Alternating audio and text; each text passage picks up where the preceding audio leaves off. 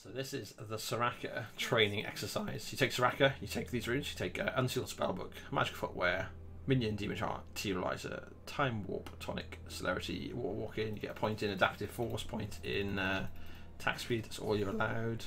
You're not allowed to use any summoner spells, you're not allowed to use any of your actual abilities.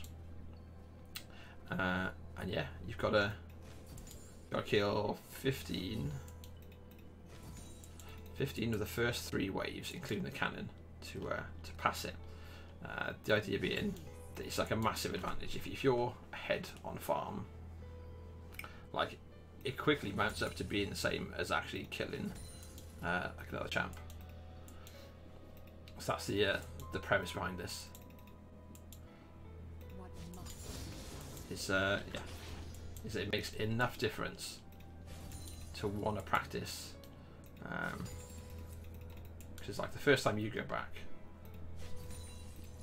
if your opponent goes back and has got enough gold to buy like a set of boots and that's it, and you've got enough to buy a set of like tiers, like the actual boots, like your whatever your Berserker's Greaves or have you, like that's a big difference.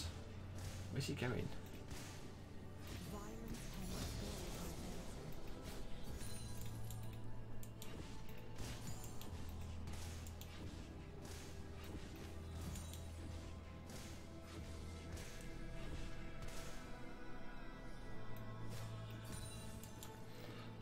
Alright, well, I'll take it.